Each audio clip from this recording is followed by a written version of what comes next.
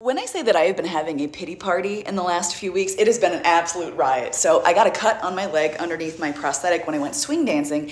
No big deal, I didn't really pay attention to it. That was my mistake because that cut got infected. Went to the doctor, got antibiotics, everything looked like it was going okay, except that it wasn't, except that there was weird, things on my skin growing around it, which is very concerning. So I went back to the doctor to discover that I did have an infection, but I also had shingles, because my immune system is trash. So then I got on antivirals for that. I had to miss a few important things with people that I love that I had to flake on. And now the nerve pain from the shingles is combining, it's joining hands with the existing nerve pain from the amputation. And I am drowning in self-pity. Come join the party, guys. It is a blast.